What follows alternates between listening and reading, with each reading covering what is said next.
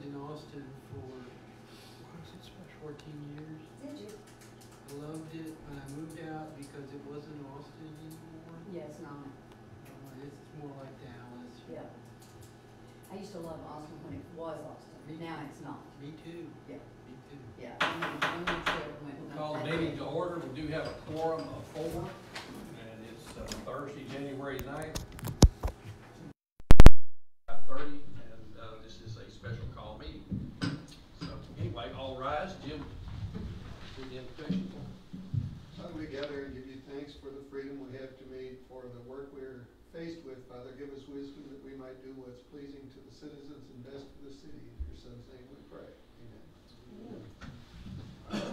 Pledge allegiance to the flag of the United States of America and to the republic for which it stands, one nation, under God, indivisible, with liberty and justice for all.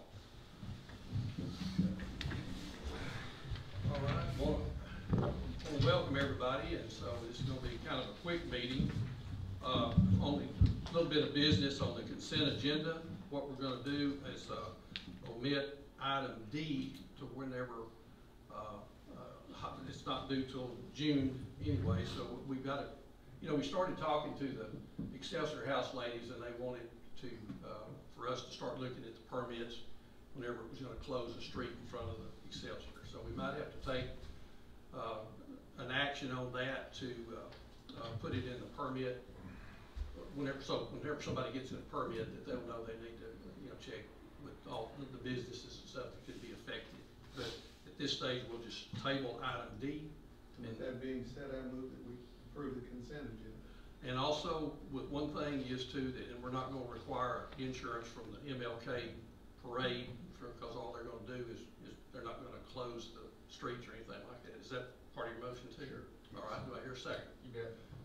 Motion by Jim, second by Victor. Any other discussion of the consent agenda? All in favor? All right, 4-0. All right, now we're going to close the meeting.